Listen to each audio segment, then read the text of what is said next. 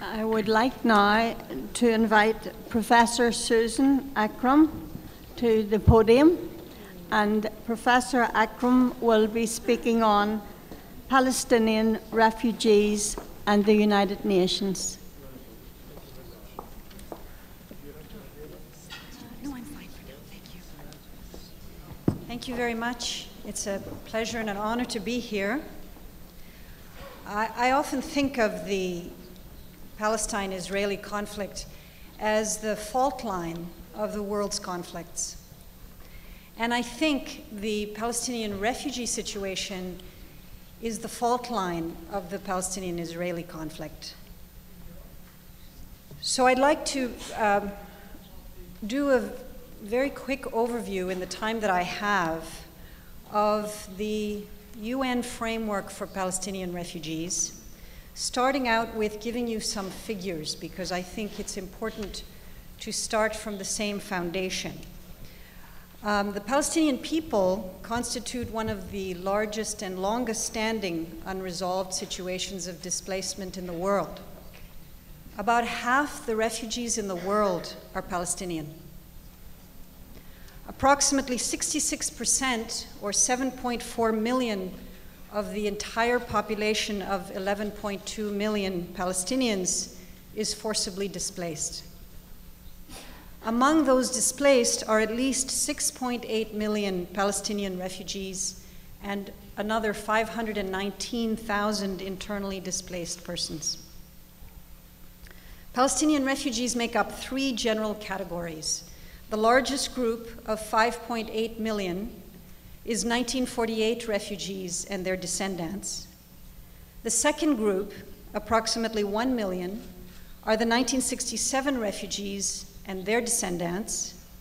And the third is an unknown number of neither 48 nor 67 refugees who have been displaced outside of historic Palestine and continue to be displaced today due to ongoing Israeli measures. In addition to refugees are Palestinians who are internally displaced within historic Palestine and Israel. And there are two main groups. The first are the internally displaced within Israel from the 1948 conflict, approximately 360,000 people. And the second are Palestinians who have been internally displaced since 1967.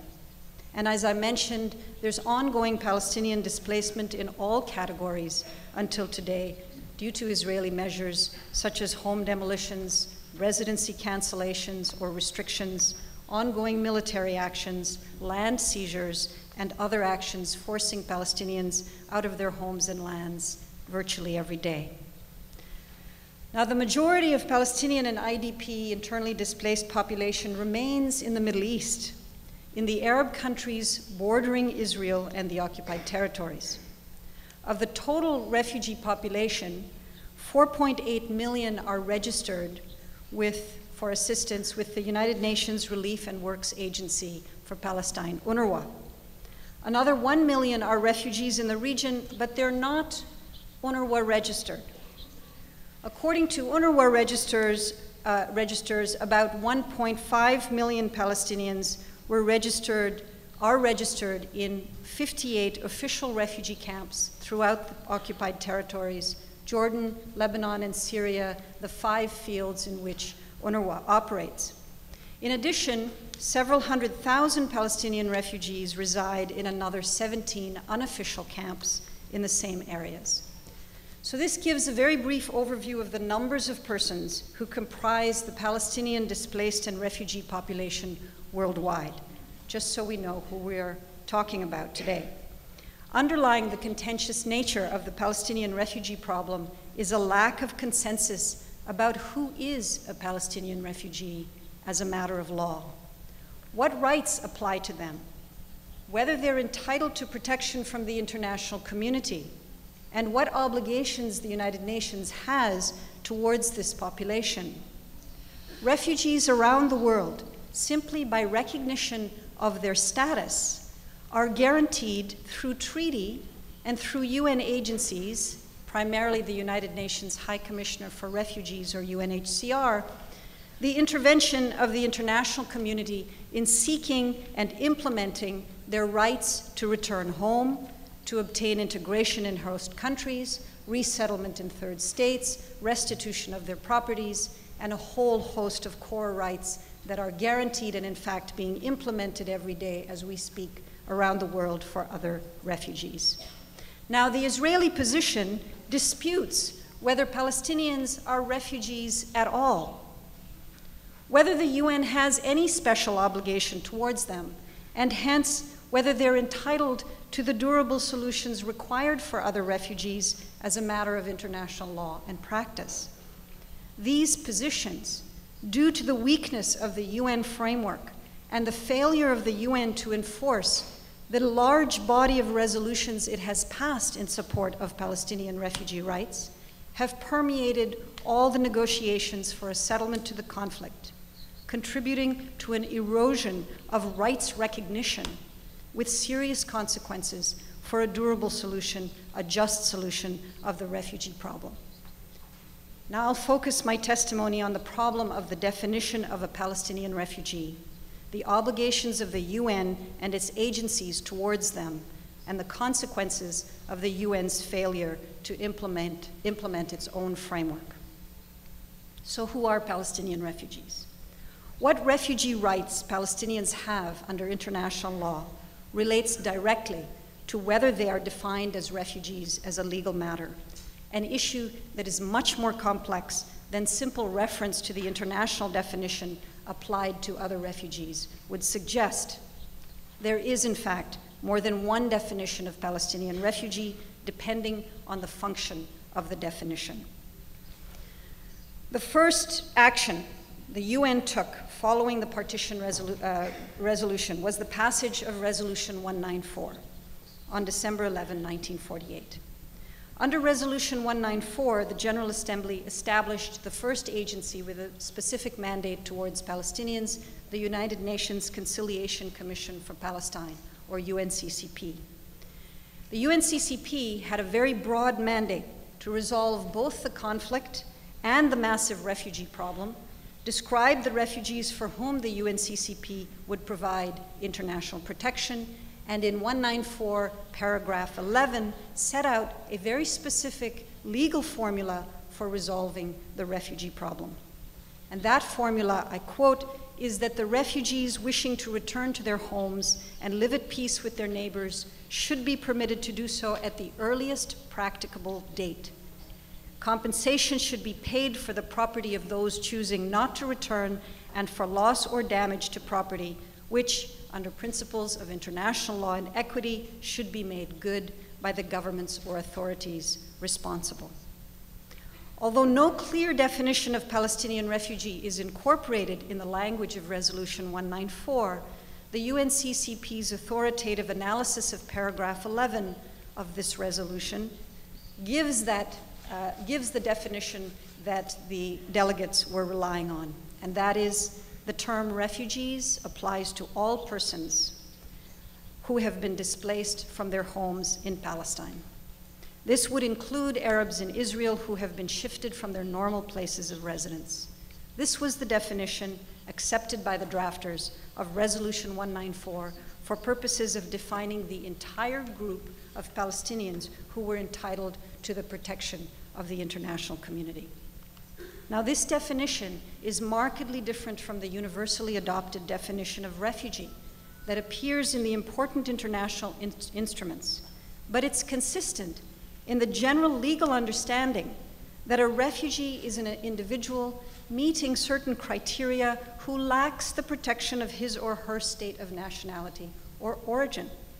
It's the lack of protection from a refugee's own state that places the burden on the international community to provide that substitute international protection. Now, this concept also underlies the extension of international protection towards persons who are stateless, that is, persons who are not recognized nationals of any state as a matter of law or fact, and persons who are internally displaced in situations where the state of origin or nationality fails to provide protection. The definition of Palestine refugee for purposes of international protection and the UNCCP's mandate is different from, and now we come to the second definition, first being the UNCCP 194 definition, and now a second definition, which is the definition, the operable definition for UNRWA, the agency providing assistance to those among the refugees who were in need. UNRWA coverage extends to registered and certain categories of non-registered Palestine refugees residing only in UNRWA's areas of operation. UNRWA has defined Palestine refugees for its purposes as any person whose normal place of residence was Palestine during the period 1st June 1946 to 15 May 1948, who lost both home and means of livelihood as the result of the 48 conflict. It should be noted that this definition of refugee was originally intended only for those eligible amongst the refugee population who were to receive poverty assistance, as the definition explicitly states that the refugee must have lost both home and means of livelihood to be eligible for registration with UNRWA. Although UNRWA has expanded its definition over the course of time and dropped the specific needs-based requirement, registration remains on an individual basis and for specific categories of those refugees found in the UNRWA areas. Thus, for the purposes of repatriation or compensation, as envisaged in General Assembly Resolution 194, the term Palestine refugee for UNRWA is a much different and much more restricted meaning than that for the UNCCP and for General Assembly Resolution 194. Now we come to the third definition. The third definition relevant to Palestinians as refugees is that incorporated into two provisions of the 1951 Convention relating to the status of refugees. This is the universal treaty that protects and guarantees the rights of refugees around the world. And the two important provisions are Articles 1A2 and Articles 1D. I'm sorry to give you the numbers, but it helps us to keep them straight. The Article 1A2 definition, which is referred to as the universal definition of refugee because it has been basically universally adopted by states, has been widely misunderstood in reference to Palestinians and in relation to that other provision, Article 1D. It is this ambiguity between these provisions that is used to support the position that Palestinians are not refugees. Article 1A2 of this convention incorporates an individualized, universal definition of refugee that prohibits a state party from returning or sending an individual to a state where he or she faces persecution for reasons of race, religion, nationality, political opinion, or social group. A second clause, Article 1D in the Refugee Convention, has a very different definitional criteria, and although it doesn't mention any particular group, it was meant to apply exclusively to Palestinians. Article 1D states that the Refugee Convention shall not apply to persons who are at present receiving from organs or agencies of the United Nations, other than the UNHCR, protection or assistance. You know, of course, what that is referring to, the UNCCP, which had already been established, and UNRWA, which had been established a year later. Article 1D has a second sentence which states that when such protection or assistance has ceased for any reason without the position of such persons being definitively settled in accordance with the relevant UN resolutions, these persons shall ipso facto be entitled to the benefits of this convention. Now, Article 1D's two clauses have been subjected to widely divergent interpretations by states, the UN, and experts in the field. The most widely held interpretation is that 1D is an exclusion clause, preventing Palestinians from being recognized as refugees, since UNRWA is assumed to be providing them international protection. Two other provisions apply to the status of Palestinians as subjects of international law that I will just briefly mention. They're important here. Article 1 of the Stateless Persons Convention and paragraph 7C of the statute of the UNHCR. Both incorporate exclusion clauses similar to the first sentence of Article 1D, and the Palestinians are the only ones who qualify for being excluded from those instruments. The prevalent interpretation of these provisions has had very severe consequences for Palestinians seeking benefits as refugees, as stateless, and as displaced persons worldwide. As a result, Palestinians have been precluded from many of the critical aspects of international protection, the most important of which is their long-term desire for protection, intervention, and mechanisms for obtaining a durable solution to their condition as refugees and as stateless persons. However, the drafting history indicates that 1D was intended to only conditionally exclude Palestinians from the main treaties that were focused, after all, on the obligations of resettlement states, because the solution for their condition was repatriation to their homes and homeland and not resettlement. The consensus that was embodied in Resolution 194's para 11 incorporates a very specific durable solution in a particular hierarchy of order. Return, number 1, restitution of property and compensation for Palestinian refugees. The definition of Palestinian refugees referenced in Resolution 194 related to the entire population of Palestinians who were displaced from Palestine, and it was this entire population that was to have the benefit of a special protection regime, guaranteed by the UN in the creation of 2 agencies dedicated just to the Palestinians, one to ensure implementation of the required durable solution, UNCCP, and one to ensure humanitarian assistance until the refugees could return home, UNRWA. Because this separate and special regime had already been established by the time the Refugee and Stateless Conventions were drafted, the UN delegates did not want the Palestinian refugees to be subsumed with other refugees in the new treaty scheme that focused on resettlement. Hence, they omitted Palestinians from these treaties and the mandates of these agencies that were to implement them. The second clause of Article 1D was drafted to ensure that if either of the UN agencies set up for their protection was to fail, Palestinians would automatically be covered by the refugee treaties and the UNHCR. So where are we today in light of this scheme? The overall lack of agreement on a recognized legal status integrally relates to the conditions in which the majority of Palestinian refugees find themselves today. Palestinians worldwide are in significant ways measurably worse off on the whole from their fellow non-Palestinian refugees or stateless persons in similar circumstances. And a great measure of this is due to the legal framework I have just set out. I'll focus on just a few points to illustrate this. First, as I mentioned, Palestinians were defined as an entire group or category under the key resolution defining their rights and the international obligation towards them, General Assembly Resolution 194. However, its definition of Palestine refugees applies today to a population of Palestinians, including a third generation of approximately 6.8 million out of the 11.2 million Palestinians worldwide. The agency that was to identify the beneficiaries of that definition and provide them the full panoply of international protection, UNCCP, has become defunct as a practical but not a legal matter.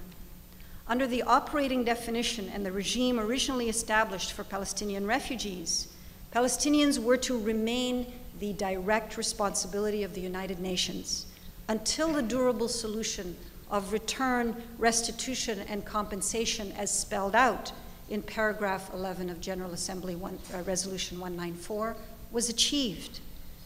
Second, neither UNRWA nor UNHCR has filled the lacuna left by the demise of the UNCCP.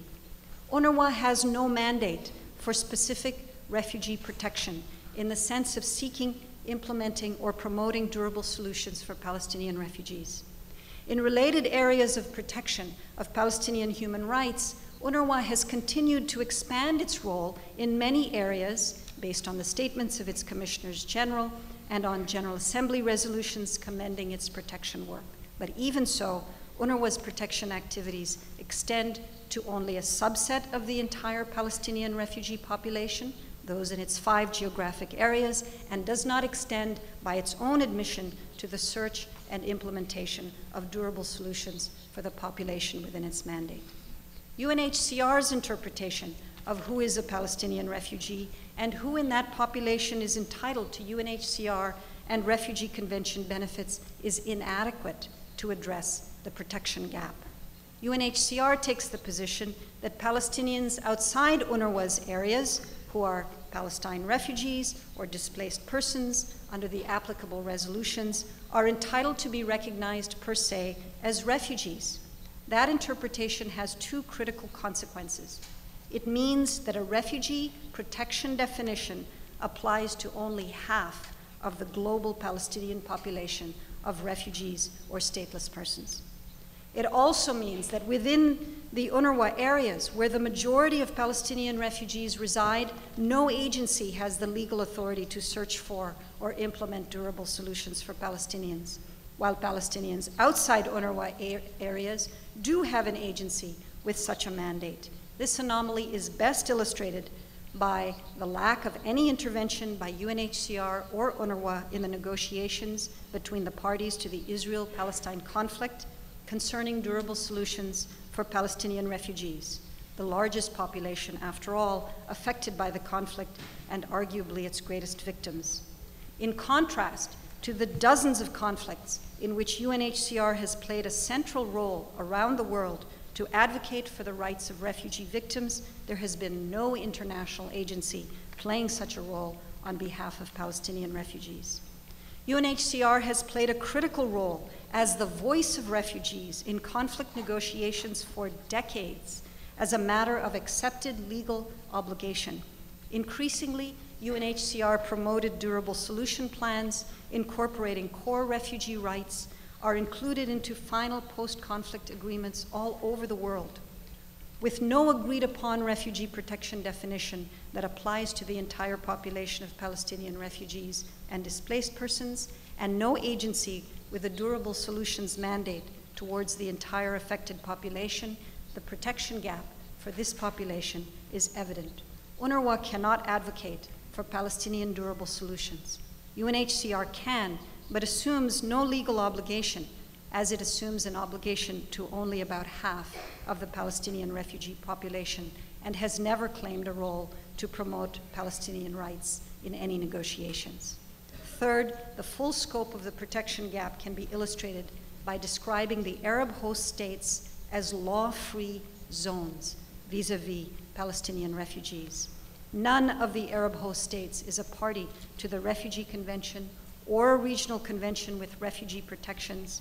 Hence, there's no treaty guaranteeing refugee rights in the territories where the majority of Palestinian refugees reside. The Arab states are not parties to the 1954 Convention on Stateless Persons either, with its important rights provisions applicable to Palestinians as stateless persons and for which, again, UNHCR is the monitoring body. UNRWA has no authority to monitor or implement the Refugee Convention or the Stateless Persons Convention in any case. The Arab states are parties to many of the individual human rights conventions, but UNRWA has not played a role in monitoring, intervening, filing reports in the treaty bodies, or pressuring for compliance concerning the Arab states' implementation of these treaties vis-a-vis Palestinians in their territories. So let me end with just saying it is ironic, in light of the special protection regime that was initially established through the UNCCP, UNRWA, and UNHCR as a fallback agency, a regime that was put in place by the UN itself and embodied in so many resolutions, conventions, and statutes of relevant agencies. Yet Palestinian refugees today are outside the most critical protection obligations that international law provides for refugees. These gaps leave Palestinian refugees as the largest group of refugees, stateless and displaced persons in the world outside the search for durable solutions, outside the UN mechanisms engaged in the search for durable solutions, and even without internationally recognized status as refugees and stateless persons. This legal limbo explains why the refugee solutions framework that has operated to resolve so many major refugee crises around the world is unavailable to Palestinians, and partly explains why a just resolution as framed by international law has never been on the negotiating table. Thank you very much indeed. Thank you, Professor Akram. Would any member of the jury like to ask a question, please?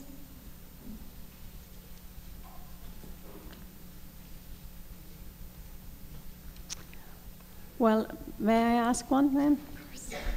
Of course. Those who opposed the realization of Palestinian refugee rights have argued that UNRWA be subsumed by UNHCR. Can you discuss the motivating principles underlying this particular thrust?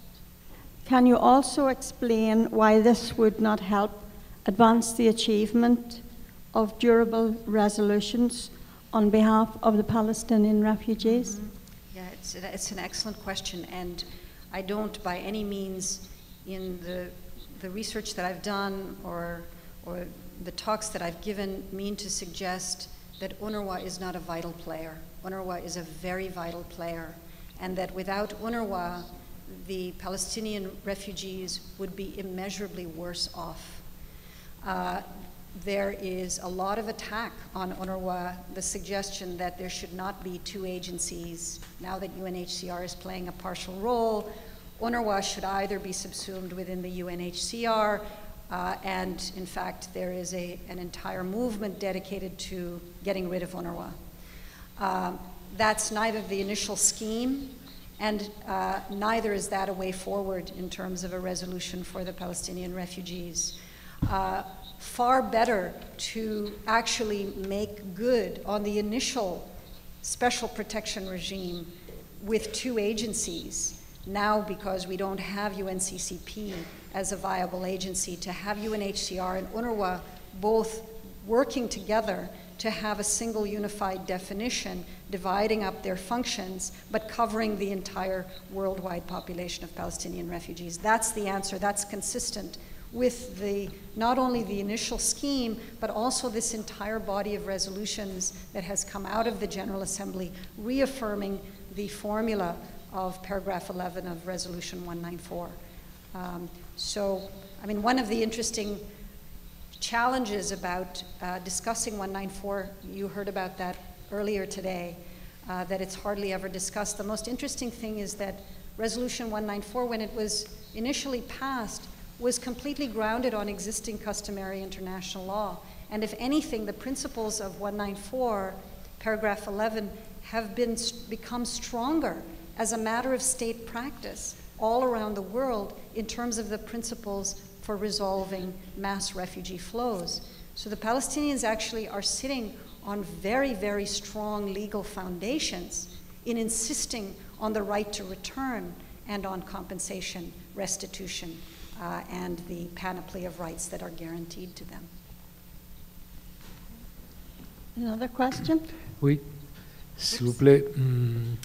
Que je sache, il y a une partie importante de réfugiés palestiniens au Chili. Et ce que j'ai appris l'année dernière, c'est qu'ils étaient très bien intégrés au Chili. Est-ce que vous savez quelque chose autour de cette communauté de réfugiés? Yes, about the Palestinians who have been resettled in Chile after the crisis in Iraq. Is that fair? Yes. Yes. It's very interesting because Latin America has adopted, many Latin American states have adopted something called the Mexico Plan of Action, which incorporates a principle that absorption or resettlement is not inconsistent with the refugee claim to return home. And so after the Gulf War, when there was the crisis of Palestinians going to Jordan and Syria, the new states which indicated that they were willing to resettle Palestinians were a number of the Latin American states. And there was not pushback from the Palestinians saying that, which is normally the reaction, saying that moving them to another region gives up their right to return. In contrast, because of the Mexico Plan of Action, Chile, I believe there were 3 states, Chile, Venezuela, and perhaps Mexico, took a number of the Palestinians out of Iraq and making very public the statement that it did not in any way undermine their demand to repatriation. So I'm very aware this is a very interesting case, and sort of more needs to be discussed about that. We have another question here. Merci.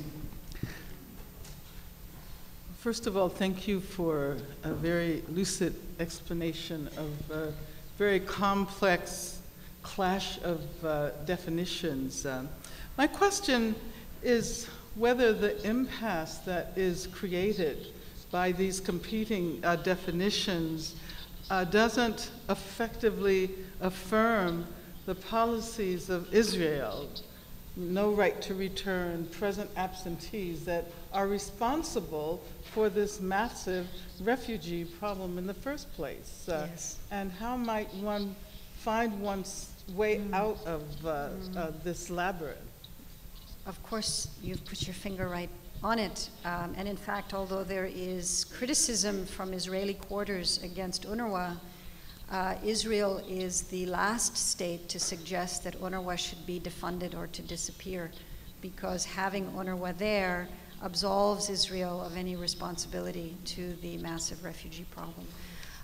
But of course, when UNRWA has tried in the continuing committees after Oslo to take a role similar to the role that UNHCR plays in post-conflict refugee situations, to sit at the table and propose a refugee framework, they were roundly shut down with the claim that they did not have a mandate that permitted that kind of intervention. And at various points, UNRWA has expanded its protection role, and there has been pushback because it is certainly gray legal area how far UNRWA can go. But indeed, to have forgotten about the Palestinian legal framework that was such a strong legal framework, very deliberately discussed in the drafting of more than one treaty, the recognition that this was a special population and that the United Nations has special responsibility towards them that's different from the UN's responsibility towards other refugees, precisely because of the partition resolution. And having that embodied throughout these treaties and statutes and an entire framework of General Assembly resolutions, we have a solid body of law, and yet everyone packed their bags and went home. So the issue is, how do we revive that? How do we, and frankly, the Palestinian Authority has not been stepping up to the plate in terms of resolving some of these very important questions either. Well, thank you very much indeed for your excellent presentation. Thank you.